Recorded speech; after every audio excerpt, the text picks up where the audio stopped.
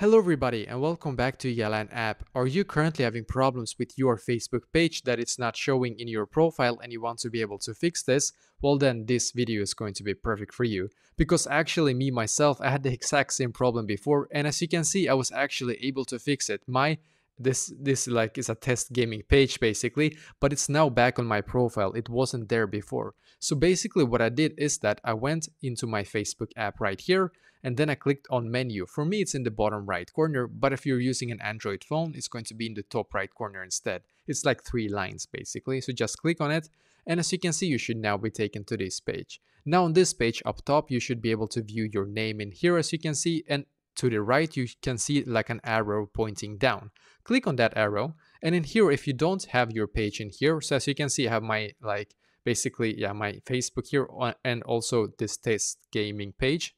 So if you don't have your gaming page in here, or any kind of page that you might have, then what you're going to do, you're going to scroll down in here and then click on help and support. So this is what I did. I clicked on help and support in here, as you can see.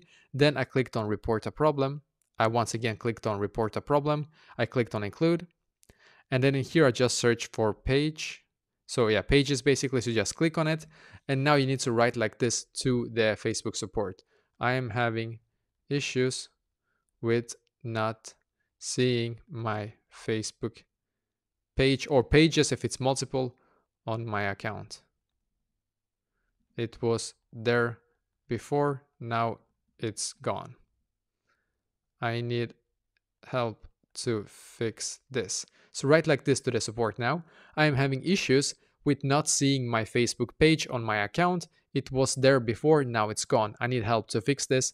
Now also, I'm not going to click on send in the top right corner because it was fixed for me, and I don't really want to take like unnecessary time from them, obviously, because they are going to help you hopefully.